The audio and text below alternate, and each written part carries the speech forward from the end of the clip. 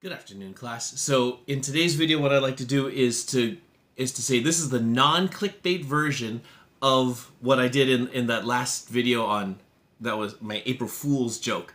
This one I can take a little bit longer to show you the two-knight checkmate. This is actually the hardest checkmate to pull off in chess. And look, I'm not Grandmaster Hikaru Nakamura. I'm not Magnus Carlsen. So to actually show the checkmate pattern to get the king into this scenario, I'm not going to show that part because I'll leave it for the Grandmasters to show you. However, what I do want to point out is I want to show you first why, if I take away this pawn, why this checkmate is actually impossible. Because if you see right here, if I put my king, let's say I'll put the king over here, and I've got my king over here, this is actually checkmate. So technically, this checkmate should be possible if you can get this, if you can get the king into the corner and then checkmate with the knight. This should be possible. However, it is not possible, and I want to show you why.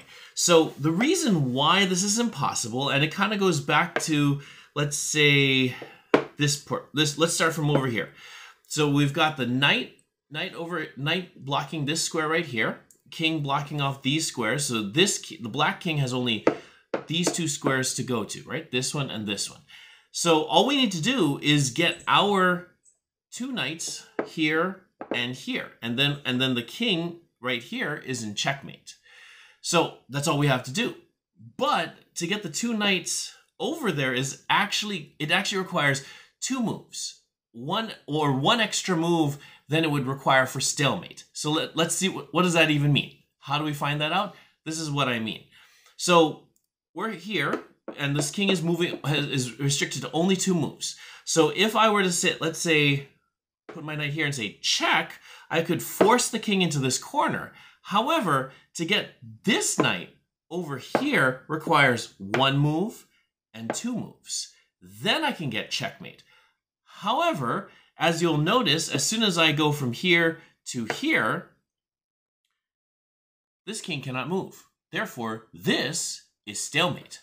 However, and that's why it's important that we have this pawn here. So, and the pawn can be really anywhere on the board so long as it's not going to capture any pieces, but let's keep it over here for now. And let's go back to our scenario, right?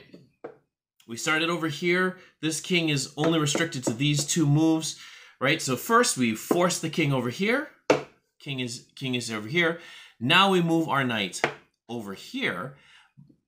And now normally this would be stalemate because this king cannot move. This king cannot move at all. Cannot go back over here because of the knight. Cannot go up or diagonally because of the king. However, it is permitted to have one move, which is that move. And then we can come in with this last knight and checkmate the king. So if you can get this king to get into the corner like that, as long as there's and it's very important, it cannot be you having this piece. You cannot have this pawn. If you have this pawn, it's entirely possible to checkmate because this pawn will be able to cut off other squares as well, and you can possibly promote it with two knights and a pawn. But if you have only two knights, if you're white and you only have two knights, your opponent is required to have one pawn at minimum. As long as this is the case, this is sufficient for checkmate. You can pull off a checkmate from there. Otherwise, unfortunately, like I said in my clickbait video, this is impossible to get to because of this extra move. Because of this extra move, I cannot get a checkmate from here. That's why this is insufficient checkmate material, whereas this is. So I thought I'd point that out as the hardest checkmate to pull off in all of chess. So now that I've completed my series on checkmates, let me know what other strategies and or topics you want me to cover in the realm of chess. Good luck on your chess journey. Study hard. I'll see you in the next video.